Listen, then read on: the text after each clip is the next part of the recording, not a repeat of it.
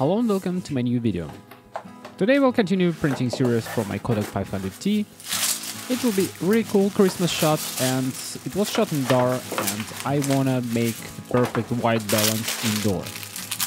Also today we will make a chemistry for array 4 and finish up my stock chemistry, and I basically need to order a new kit. Before printing I remove the dust from the negative and from the glass carrier and check if I don't have any type of Newton rings on the glass. After selecting proper magnification on my negative, I will crop down the sides to keep up the black area around the photo. I personally think sometimes it looks a little bit better, and I also really like the paper ratio of 20x25, but in the same time I really like the ratio of the 35mm film. And focusing on this film sometimes can be a little bit tricky, because as you can see, the grain or the structure of the film is crazy small and crisp. And the next step, I will use my test printer and make an exposure test strips and develop them with the normal procedure, and I usually use 1 minute for developer and 1 minute for bleach fix. So let's remove the old chemistry from the bottles, and as you can see, the developer is completely black, and it's a good sign that you need to change the developer. And usually I almost all the time exhaust the developer first, and the bleach fix also kind of looks good for several runs later. But because I have a kit which is symmetrical chemistry, so I have exactly the same volume of developer and the bleach fix, I just exchange both of them at the same time.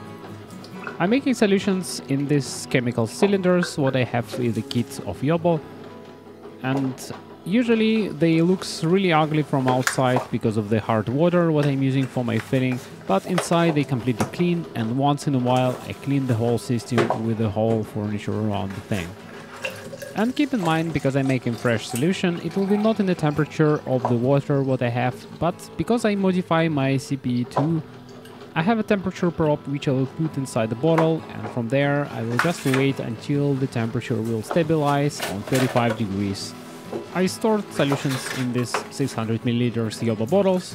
They're usually not really cheap, but they far better in quality than the bottles from the cheapest source what you can find in photo impacts or sites like this. And I just really like how they look. They're not perfect, but best what I can find on the market at the moment. Ratios for developer and the ratios for bleach fix exactly the same, so I repeat the procedure in a different cylinder, and I dilute it and also put it in the 600ml bottle and wait until the both solutions will heat up to the final temperature. Sometimes I'm just thinking I need to stick with the one brand, and so far I think that Tetanal is one of the best what I used, at least in Europe, and it's never give me any huge problems. And I think C41 chemistry from Tetanal really good, and the array 4 kit from Tetanal is also really fine, and at least it looks more concentrated than the Adox kit what I have here. So now let's prepare our paper and let's make the final adjustments, and I will just pour my developer inside the cup what I have in the lid of this development drum. And when I close the lid and make a rotation horizontally of this drum, development starts. I'm using multi-timer app on my phone, and I just count 1 minute per each development and 1 minute for bleach fix. And after this procedure everything is done, and I make 1 rinse with the pure water for my test prints and 2 rinses usually for final print. It's hard to find distilled water, as I said before in the previous videos, but I think I will just switch to the filtered one. At least it's a little bit better than the just pure water from the tap. I used the same settings what I have on the enlarger as a starting point, and as you see from this test strip, it's a little bit far off, and unfortunately I don't really see in this direction. But the good point, I actually know which exposure I need to use. On F11 I use 10 seconds of exposure for this magnification, and it should be sufficient for my results, and from there I will start to make adjustments in color. If I don't know the direction which I want to go, I usually make all the prints at once, and I have quite simple strategy. I put the enlarger in the settings of 60-60-0 with the settings what I find for exposure. And from there, because I have a 6 points inside my test printer, I start calibrating my paper with the exactly same settings and changing only one channel.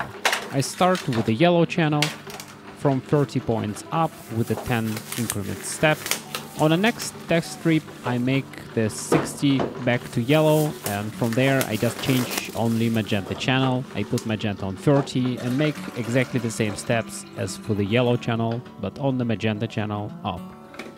And on the cyan channel, I put everything to 60-60 and put from 0 and makes exactly the same steps up in the magenta channel. Usually this is quite simple strategy, and sometimes you just see the perfect example of the color in these test strips. And I think it's just much more reliable than to print small stripes and waste the paper and don't really make the matrix step. So let's pull up all the strips from my drum and check what is the results we have. Also, it's a good idea to write down the color on the back side of the paper, which channel you're actually changing. Because sometimes, for example, in my case, it's not really easy to say which strip is which channel, especially with the steps of 10. But if you know how the color correction works, it can be quite easy. If you look from the left, you can see I changing color from yellow to blue. And if you take a look on the middle strip, it's from purple to green. And the last strip is a cyan channel going to red. And sometimes if you're not experienced, it's quite easy to misunderstood the shifts between the yellow and red, especially if they close enough in your picture. From these test strips, you can easily see that the cyan channel is not the channel what we want to move, and the 0 setting actually looks quite nice. And if you take a look on the yellow channel, the 60 settings looks a little bit too warm, and if we just put 70 or 80 there, it should be fine. And there's the same on the magenta channel. You can easily see that we don't need to change anything beyond the 60 points.